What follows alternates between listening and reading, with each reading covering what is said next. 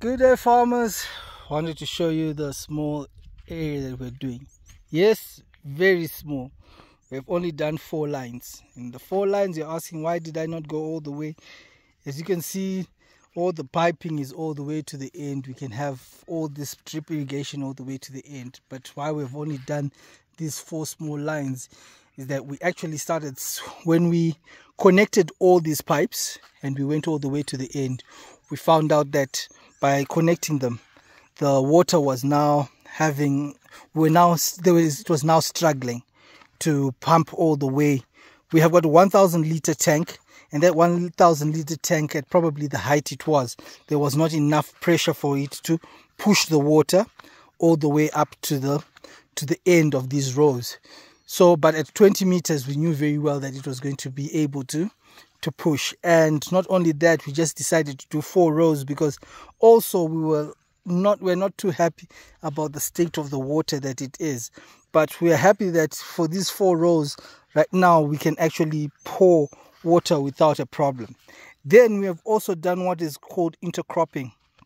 As you can see, there will be tomatoes on one area and onion in by the same hole, close to one another. So we have planted onions and tomatoes together in this small little area that you can see. This is just for us to consume. It is not for resale. We have got no intentions of reselling any of these things. So it is actually working very well. As you can see, we have got no problems with it. The only thing is that when it becomes loose like this pipe, you just go and you stretch it at the far end, and then it goes back and everything is online. And now this actually also helps that the person does not have to be monitoring or pouring water every day.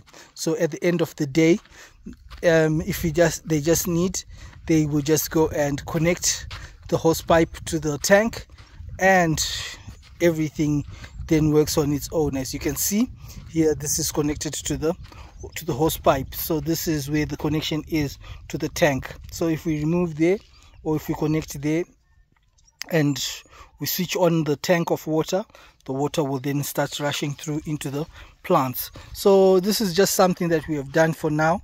This is the only small little area that we have done. So this is a 20-meter row. So all in all, we have only done 20, 40, 60, 80 meters. We could have done more, but we decided against it due to the amount of water that we do have, and the number of plants of tomatoes that we do have are about almost like about 100 and something plants, which I believe will be sufficient. And then the onions that we just did are the ones that you can just see that are coming out.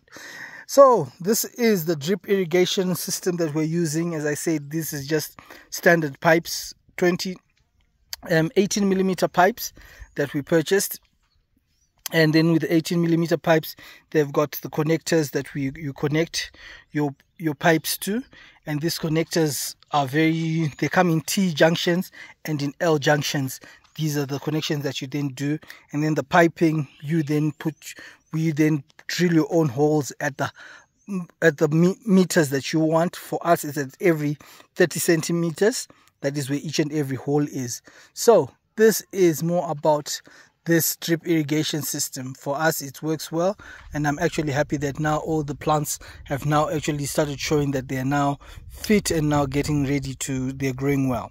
Thank you very much. Thank you for subscribing. I hope this gives those people who want to try this an opportunity to try it. The only things that we do here manually is to make sure that if when you put chemicals, you need to put those manually, because you do not want to put it in the whole system because of the water that you will be also using for yourself. Another thing that I also wanted to say about this system is that you also really need to be careful when it comes to, especially during the hot weather, there become a lot of other small little insects. A lot of insects are the ones which will really be a cause of concern, like especially for us, whereby you're not planting the whole area. So where this area is whereby the insects will be manifesting themselves, and when they see a place which is nice and clean, they'll be very curious to go and see what is there. So this is what happens. Thank you very much and have a good day.